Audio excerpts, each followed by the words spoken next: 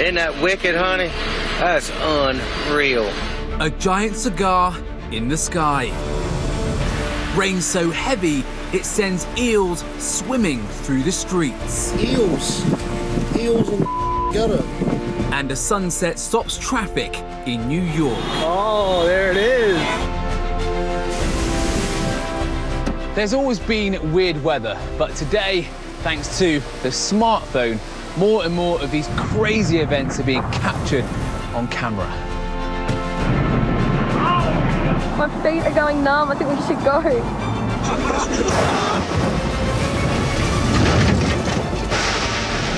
Today, I'm going to be showing you some of the craziest clips yet and demonstrating the simple science that lies at the heart of these astonishing natural phenomena.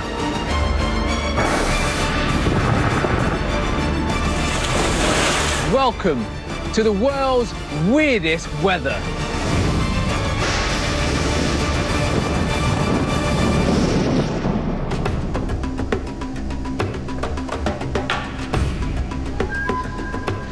Here in the UK, when it rains heavily, we say it's raining cats and dogs outside, and other countries have their own versions, like it's raining chair legs, or it's raining cobbler's knives or pocket knives. But I've never heard anyone say it's raining spiders, but maybe they should.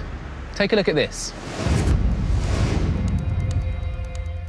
Santo Antonio da Platina, southern Brazil, February 2013. Não, mas isso aqui é ignorância. The sky is full of spiders. Thousands of them swarming to form a cloud. Não, mas isso aqui é ignorância. Chover na aranha. Cara, dá até medo de andar aqui. It's an arachnophobe's nightmare. Cara, não vou aí não, velho. Sai daí, Robson. Cara, dá medo. The freaked out onlookers think it's raining spiders, but it's not. In fact, this cloud is a giant communal web, apparently strung between power lines, and it's natural behavior for this species. But don't get too comfortable, because elsewhere, spiders can and do get tangled up in the weather, as people in Dallas, Texas, discover. There were spider webs on the street lights. They were hanging off the trees. When they were blowing out, they were about 12 to 14 feet long. It was absolutely crazy. Everything, I mean everything, was covered in spider webs. North Texas is tangled in sticky spider webs. They're stuck to lampposts, cars, and everything else they touch. On a scale from 1 to 10 of strangeness, I would say this was about a 21. And how they got there is even stranger. They hitched a lift on the wind. Many species of spiders actually use their webs to fly on the wind. It's called ballooning. Spider ballooning is most often seen in young spiders, and they use it as a way to spread out over long distances and find new habitats. These special webs act like sails, so it only takes a slight breeze to get the spiders airborne. There they go. By taking advantage of the weather, the Texan spiders may have traveled hundreds of miles. And it's not just the wind that helps our eight-legged friends take off. Physicist Joe Dwyer explains how spiders can fly using lightning. So the Earth actually forms this electrical circuit called the global circuit. It's energized by thunderstorms. When a storm cloud forms, positively and negatively charged particles within the cloud are separated. This separation creates static electricity, which can be discharged in the form of lightning. But some of this static electricity is not discharged. It remains in the atmosphere. Even if there are no thunderstorms around, there's still large-scale electric fields. They're always there. A spider's web can pick up a few of these charged particles. Just like in a magnet, like charges repel each other, Because the particles on the web have the same charge as the particles in the air, the web is pushed away and the spider flies. Now, if you're very light, like a little spider, then it's possible, if you have enough charge on you or on your little web, to float or to rise in such electric fields. Joe has prepared a simple demonstration to show how this works. I made some homemade spiders. These are actually little Halloween spiders. I've taped pieces of mylar on the end to represent the webs. So I'm going to take one, put it on top of a Van de Graaff machine, which will develop a big charge. Turn it on.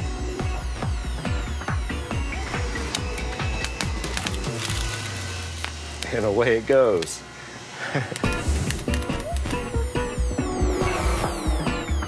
So the charge in the web causes the web to rise up in the Earth's electric field, taking the spider with it. So next time you see a spider floating past on a windless day, just remember, you could be witnessing the power of the Earth's invisible electric field.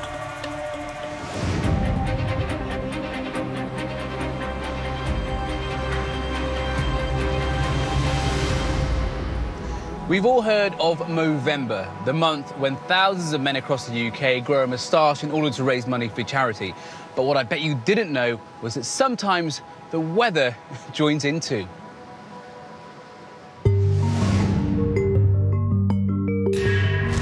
Patagonia, Argentina. A strange cloud drifts across the sky. It looks like a 1970s disco tash. After about 30 seconds, it disappears. It's a fleeting glimpse of one of the world's rarest clouds. A moustache cloud. Cloud expert Gavin Pretapini describes what makes these curious clouds so unique. Moustache clouds can be quite thin and rope-like. The upside-down crescent appears to almost rotate because it forms within a vortex of air. It's this vortex that makes moustache clouds so rare, as the conditions must be absolutely perfect to create one. A rising column of air, a thermal, encounters wind shear, and this causes the column of air to curl over and develop a vortex. If you imagine a water spout or a tornado, that's a vertically orientated spinning column of air. Well, in this case, it's horizontally aligned. But whereas a tornado's vortex has a strong, powerful rotation, moustache clouds are much weaker, appearing and disappearing within a matter of seconds. They appear without fanfare. The moustache curls around, twirls and rotates, and then just evaporates into the blue. It's rare to get a photograph, even rarer to get a video of them. That makes this video from Patagonia truly exceptional. A rare moving image of one of the rarest clouds in the world. Weird weather isn't always as obvious as a funny-shaped cloud or a freak snowstorm. Sometimes we only know it's happened because of the effects that it has on the natural world around us, just like in our next story.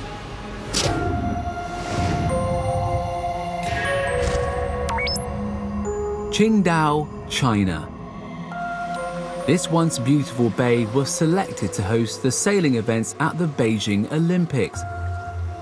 But over the last decade, it's become more famous for its annual invasion by a sprawling green blob. Because it extends to 1 kilometer, you can't escape. The slimy green intruder is a kind of algae called sea lettuce. 准备到海边泡泡游泳的，结果这样的情况就不敢下嘛。我觉得很脏，就不敢下去。 So what's all this got to do with the weather? Well, in the springtime, heavy rainfall washes fertilizer from the surrounding farmland, and it all ends up in the sea, where the algae go mad for it, reproducing like crazy and filling the bay with floating goo. In China, this surf cum turf is a harmless nuisance. But on the other side of the globe, an altogether different green tide is a deadly threat. That water is green, and not just a little green. It's like pea soup green. In 2011, satellite images show Lake Erie turning green with algae as record rainfall drains fertilizer into this North American landmark. Zen Archer, a lakeside local from Cleveland, Ohio, is a witness to this mega bloom. I've lived in Cleveland all my life, and I'd never seen anything like that in the lake before. There is nothing but green, yucky algae everywhere. Unlike the harmless sea lettuce in China, Ohio had been invaded by a killer, blue-green algae. Blue-green algae, or cyanobacteria, produces a toxin called microcystin that can irritate the skin and attack the liver, causing illness and sometimes death. Lake Erie is the shallowest of the Great Lakes. This allows the summer sun to raise its temperature more easily than its deeper neighbours, creating a cosy haven for amorous algae to get it on. And in 2011, the conditions were simply perfect. It had been rainy, but also very, very warm. Combined with not a lot of wind or air resulted in this algae proliferating and filling the water. This isn't a problem that's going to go away easily. Springtimes are getting wetter and summers are getting hotter. So as long as farmers keep using fertilizer, the green goo will keep on coming back. Coming up next, what happens when a mountainside dissolves? And the tale of two cities as the sun stops traffic in London. And the wind wipes out a lakeside resort.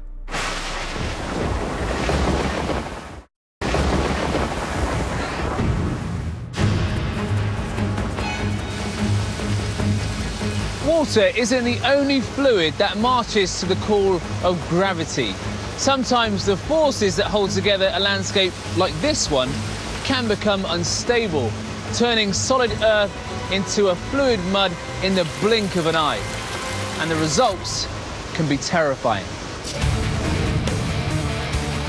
Bergen, Austria, August the 4th, 2012.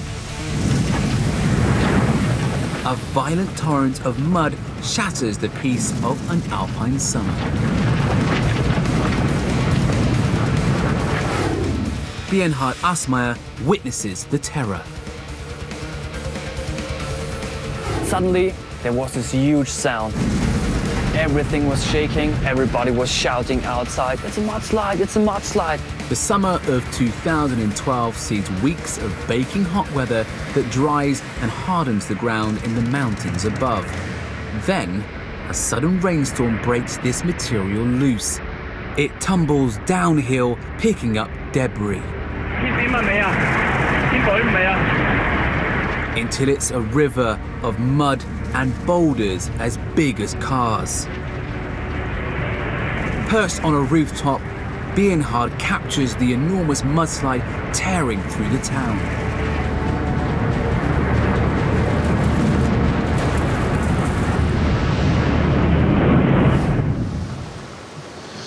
Mudslides happen when fine particles of earth in a slope become unstable, either by drying out too much, like what happened in Austria, or the opposite effect, too much water, which causes the mud to swell until it can't hold itself together any longer.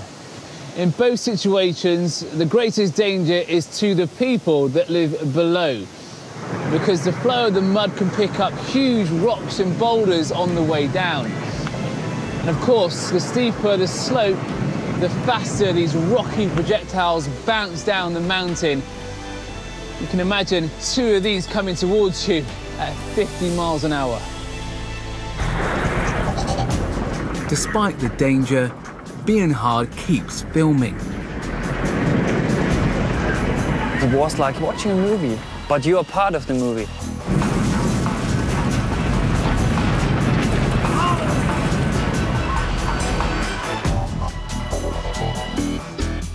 The 3-hour torrent leaves buildings coated with a thick layer of mud. Amazingly, no one is seriously injured. The mudslide triggered the Alpine town's avalanche warning system, giving the residents a precious few seconds to get out of the mudslide's path. The nature is the most powerful thing in the world, and the humankind is just a small spot in it. It's not just the countryside that's threatened by weird weather. Big cities like London can suffer too. In September 2013, the combination of a sunny day and architectural design made one part of the city a little too hot to handle.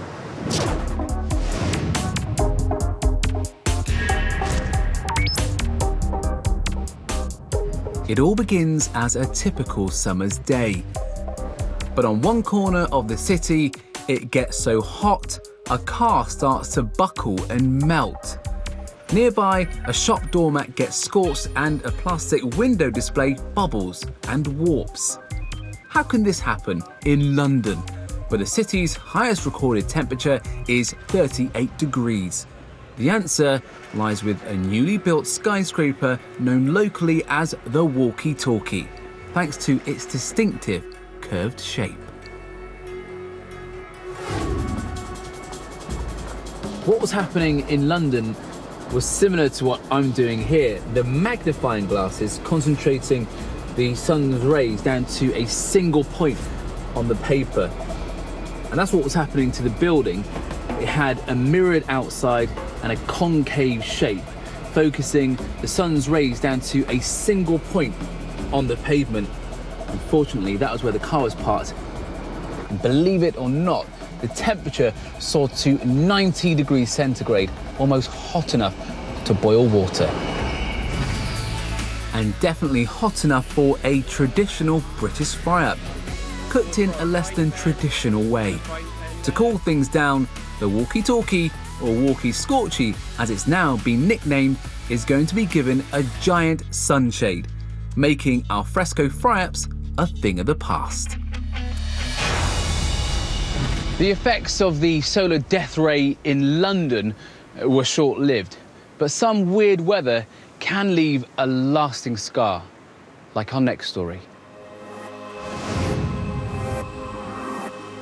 Epiquen, Argentina. In November 2011, curious sightseers photographed a ruined city recently emerged from beneath the waves of Lake Epiquen, like an eerie, Argentine Atlantis.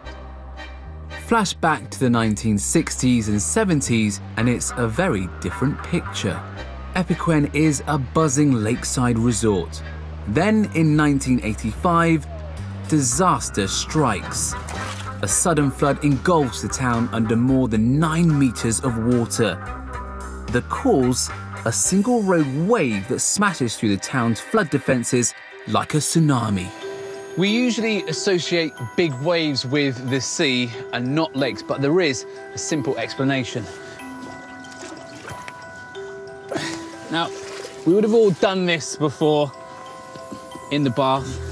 If you rock back and forth at just the right speed, you can create a wave that travels the length of the bath, and we all know what happens. Eventually, all the water goes over the side. Well, in Argentina, it wasn't a bather that created this big wave, but the wind. It came from just the right angle, at just the right speed, and created a wave called a seiche. Wind-driven seiche waves can happen anywhere the conditions are right, even in a swimming pool, getting bigger and stronger with every surge. The 1985 seiche wave that destroyed Epiquen got so strong it smashed through the dam that protected the town. With no defences, the wave surged through the town, destroying it completely. The authorities quickly realised it was easier to abandon the buildings and rebuild the protective dam. So the houses were left knee-deep in water, the residents found new homes, and the resort became a ghost town. For nearly a quarter of a century, Epiquen is lost. But since 2009, the town has been making a comeback. Inch by inch, the waters have receded to reveal a haunting reminder of the strange and sometimes savage power of the weather.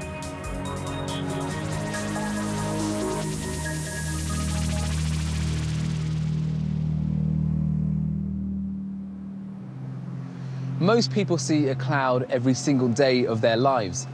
And if you live in the UK, you get to see a fair few more. But it's not often that you see a cloud that makes you stop and stare. And that's exactly what happened in the US in 2012.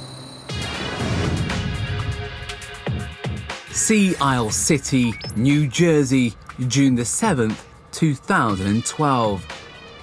An ominous cloud looks like an advancing apocalypse.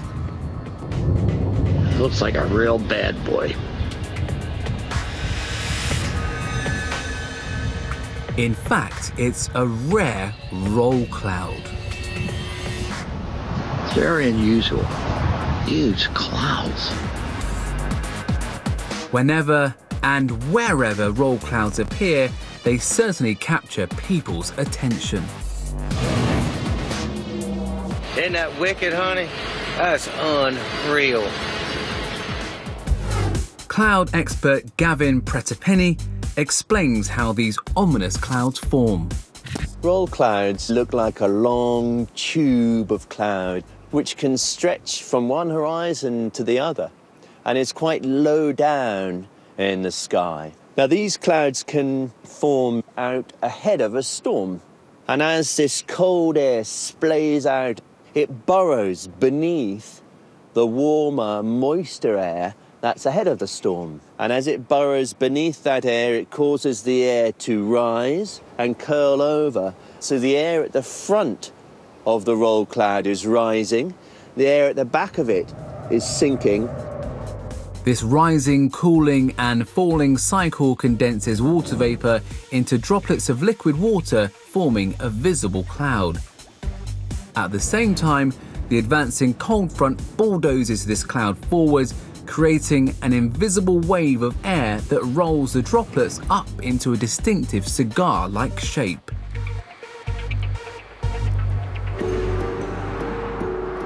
Roll clouds might look dangerous, but they're not, at least not to us on the ground. But what about for anyone who ventures closer? In October 2011, hang glider John Hesh finds out in a close encounter with one of these meteorological giants above the coast of Southern California. That day was special because I watched the cloud grow and develop and extend all the way up here, and flew it for an hour and watched it dissipate and disappear. The cloud doesn't hurt Hesh. In fact, it helps him to defy gravity. When we fly a hang glider, we're constantly sinking at 200 feet a minute. But when the wind blows hard enough, it counters that sink rate and we can fly around as long as the wind blows. At the front edge of the roll cloud is an updraft.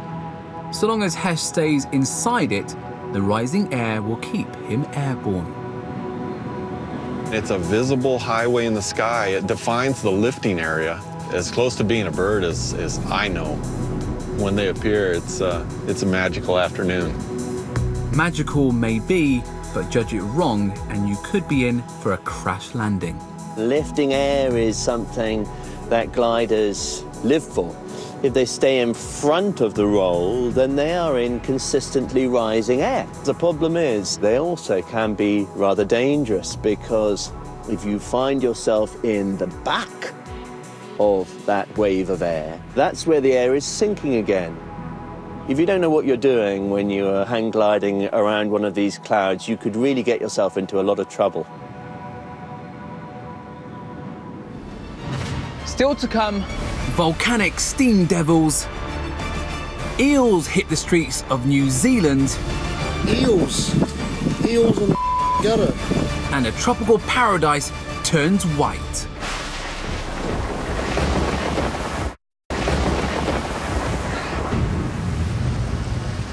When it rains, the natural thing for you and I to do is to run indoors and take shelter. But I know one slippery creature that takes it as an opportunity to come out of hiding and do a bit of city sightseeing. Just take a look at our next story.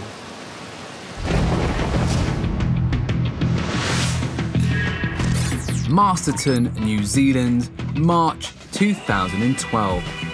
A quiet street becomes an outdoor aquarium. Have you ever had this in your town? Eels. Look at the eels in the gutter. The street is swimming with slippery freshwater eels. Kiwi local Jermaine Kirihi captures the bizarre events on camera. When I got here, there was actually eels swimming in the gutter. I looked down to my left, there was a couple down there. There was, they were actually swimming on the footpath. Look at that. Eels on the road. When we got out and actually saw that there was eels swimming around, yeah, it was a bit of a shock. So first time I've ever seen that in the streets. How did a dozen eels slither into a suburban street? It's down to an exceptionally heavy rainstorm. I just remember the night before it was raining at least 24 hours non-stop. It normally takes days of rain to flood the streets this badly. So what was going on in New Zealand? The answer, 3 crucial ingredients. The first ingredient that you need is a thundercloud.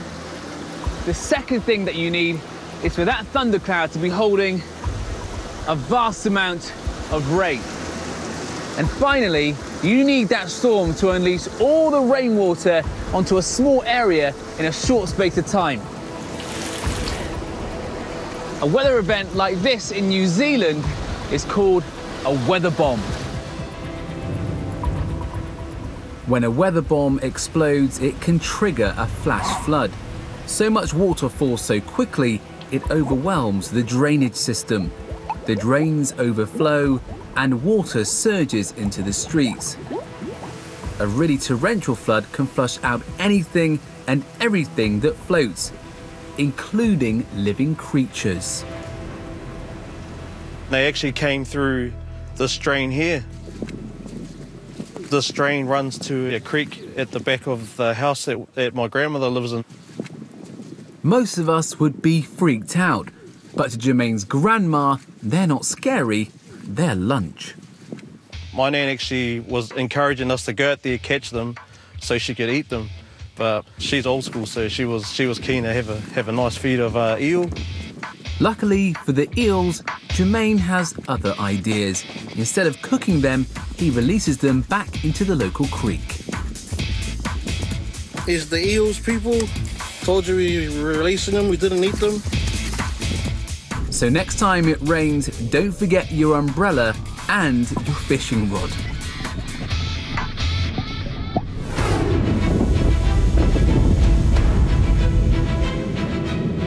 Volcanoes are known as a force that shapes the landscape, but they can also shape the weather, and sometimes the results can be breathtaking. The Kilauea volcano, Hawaii. As tourists watch lava pour into the Pacific, a twisting vortex spirals up from the ocean. It looks like a mini tornado, but there's not a storm cloud in sight. The Kilauea tornado is actually a steam devil, a type of whirlwind that forms over warm water or damp land as steam rises into cold air. At the Denver Museum of Nature and Science, creator Jennifer Moss Logan shows how this works. What we have here is a box. It has slits in the side to allow air in. Right here is a hot plate, and on the hot plate are coins. Those coins represent the lava. What I have here is a little tin of water. This water represents the ocean water. Let's see what happens when we add the ocean water to the lava.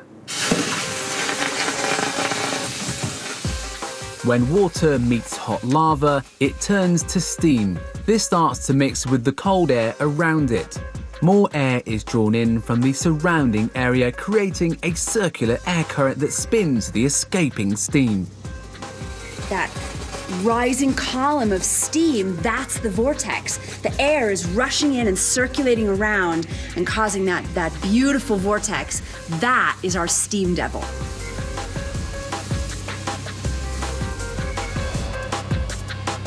Kilauea steam devils grow so big and strong that they can often be mistaken for waterspouts. But there is an easy way to tell them apart. Waterspouts form from clouds, so if you follow them up, you'll see the cloud that made them. Whereas steam devils are simply generated by warm, damp air rising. So if you see a twister out at sea and not a cloud in sight, the chances are it's a steam devil. And you don't have to travel to Hawaii to see one. Steam devils occasionally form over lakes and rivers, like these ones dancing across the surface of a river in the US. They form in the same way as the ones at Kilauea. The only difference is here it's the sun that heats the water and not hot lava. Steam devils may be weird, but they're also beautiful. Sometimes it's not the weather that's weird, it's where it takes place. Just like our next story. Malua Bay, Australia. October the 14th, 2013.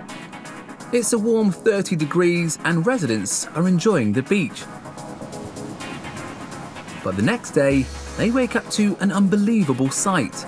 The bay's beach looks like it's being blanketed in snow. My feet are going numb. I think we should go. A huge storm has struck overnight, sending temperatures plummeting. So what was going on? Well, the first clue is what fell on the beach. What looked like snow was actually a thick layer of hail. Hail is rain that freezes as it rises up inside a storm cloud. Storm clouds form when hot, moist air surges upwards. But along the coast, cooler ocean temperatures mean the air is rarely hot enough to spawn a storm cloud. So why does Malua Bay get blanketed by hail?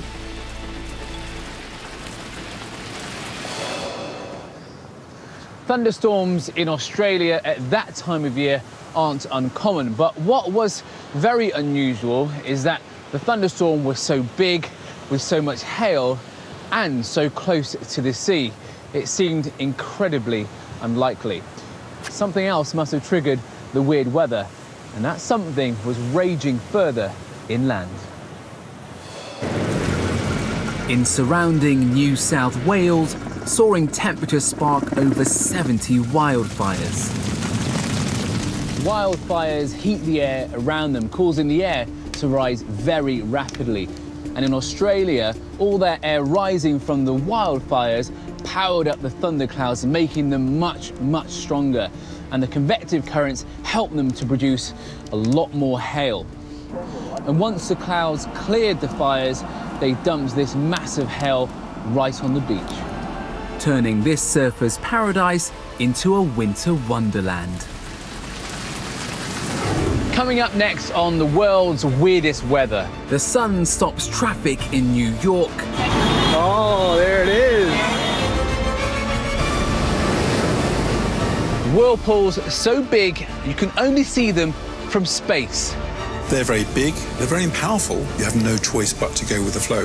That's the whirlpool turning the boat. The sculpting power of the wind. And could this be Earth's most powerful lightning?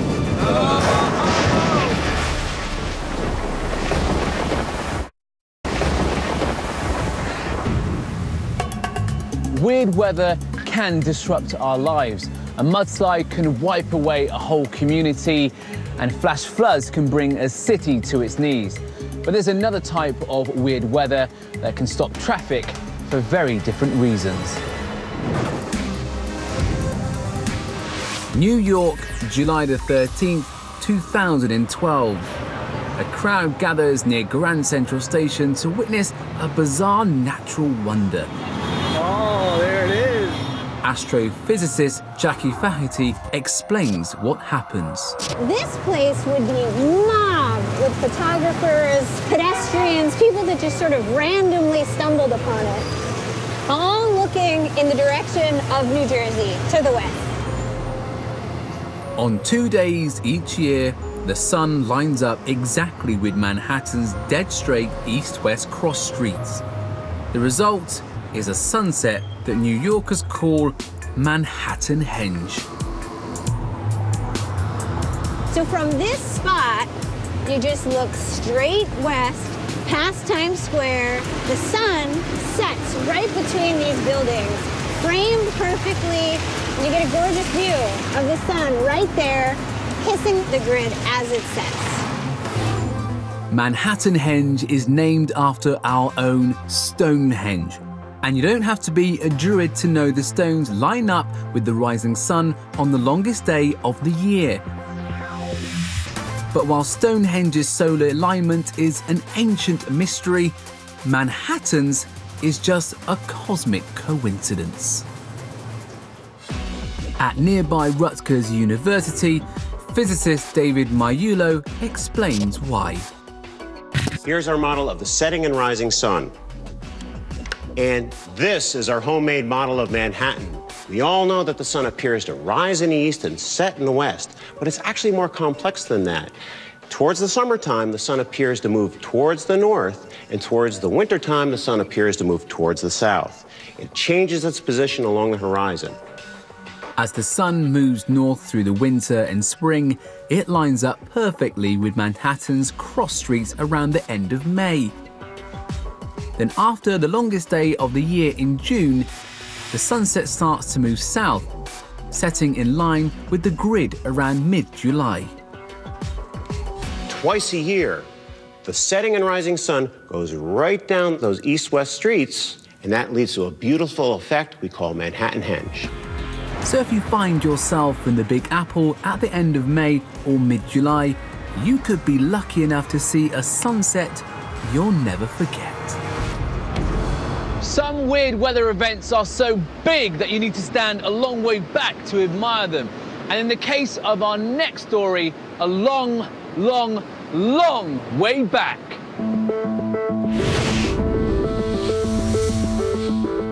The Cape of Good Hope, South Africa, December the 26th, 2011. A satellite spots what looks at first like a hurricane at sea. In fact, it's a massive 90-mile wide whirlpool. For oceanographer Simon Boxall, photos like this have huge scientific importance. When we first started observing the oceans from space, one of the very first features we looked at were these rings.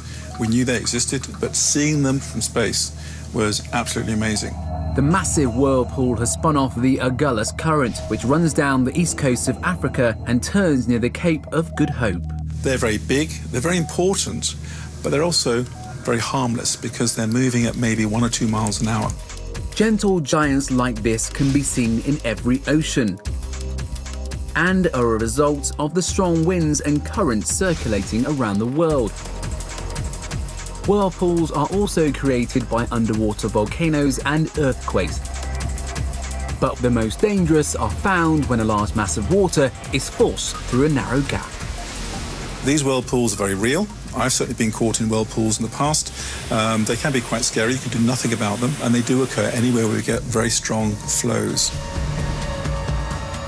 The Saltstraumen Strait in Norway might look quite calm, but in fact it has the world's strongest tidal current, which creates the most powerful whirlpool on Earth.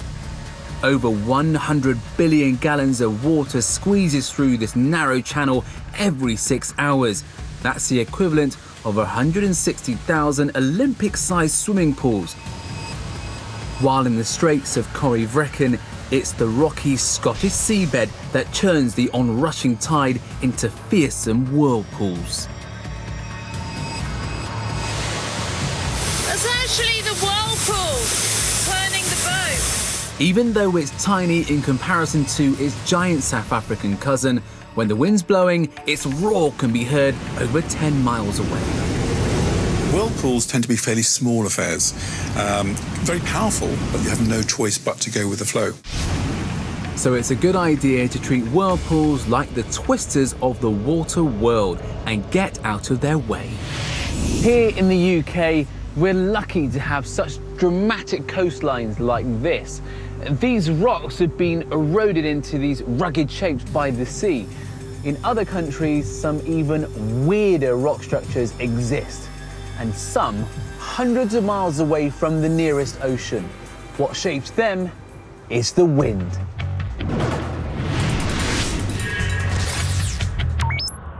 The White Desert, Egypt. Weird, giant mushrooms appear to sprout from the ground. In Turkey, strange castles rise from the rock. And an ocean of stripy waves flow across Arizona's desert. They look for all the world like contemporary art, but the only sculptor here is the weather.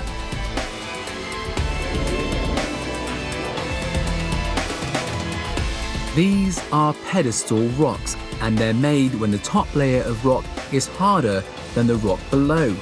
Over time, wind and sand wears away the weaker rock, leaving the harder rock impossibly balanced on top. The most famous pedestal rocks are the crazy castles of Cappadocia in Turkey. Over thousands of years, locals have carved these weird-looking formations into homes, forming a village of hobbit-like caves. The pinnacles here are known as fairy chimneys or hoodoos, and they were formed by ancient volcanoes spewing tough basalt rock over softer rock, which sand and wind cut away to leave the hoodoos behind.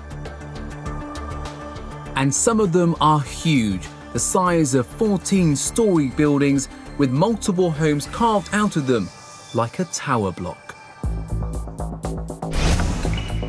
And check out this psychedelic sea of stripes in Coconino County, Arizona. Over time, layers of sand lay down and solidify to form rock. Then the wind erodes the rock, revealing a candy-striped slice through history. It's amazing just what the wind and sand can do.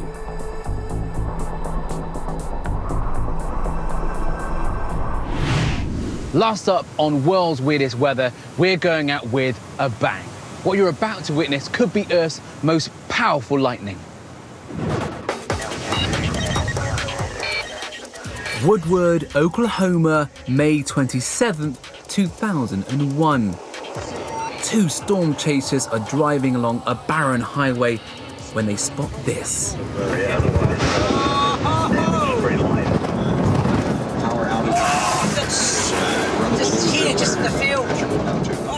A lightning bolt that lasts for almost 3 seconds, surging with 100 times the power of an ordinary strike. This is a super bolt. That's the longest I've ever seen, mate. I got it. Lightning expert Joe Dwyer explains more. We've known about these superbolts for decades. We're still not certain exactly what they are, whether it's an observational peculiarity or it's actually something to do with how lightning works. Superbolts appear to be on the rare end of the spectrum. It's not quite clear how rare they are, but they seem to be just on the right at the tail of what lightning can do. Superbolts may make up less than 1% of all lightning strikes. However, this extreme form of lightning can strike anytime, anywhere, and they've been witnessed in every corner of the world. We can see distribution of little lightning and big lightning from most thunderstorms. So I would say that any thunderstorm could potentially make a very big superbolt. Some experts believe that superbolts may be related to a rare weather event called positive lightning. Lightning comes in sort of two flavors, positive and negative. When you look at the real big stuff, that all tends to be positive, and so the inference is the super bolts also would be positive lightning. Negative lightning is the more common form and tends to come from the bottom of the storm cloud. Positive lightning is rarer and usually comes from the top or anvil of the cloud. And it's more powerful than negative lightning.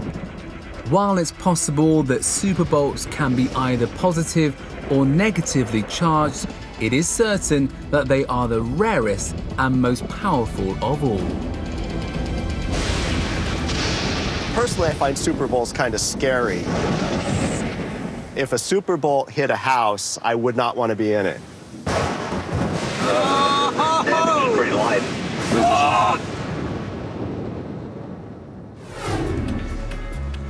So that's it for this episode, but you never know when the next crazy weather event is going to happen. So keep your cameras at the ready, and next time it could be you capturing the world's weirdest weather. Next Monday, Jamie's back with some new money-saving meals. How about some frugal hangover noodles? Could have done with them yesterday. That's at 8:30. New homes and business premises required. Phil and Kirsty with location tomorrow night at 8 o'clock. But next up, a starved and volatile camp turning on each other. Unmissable, the island.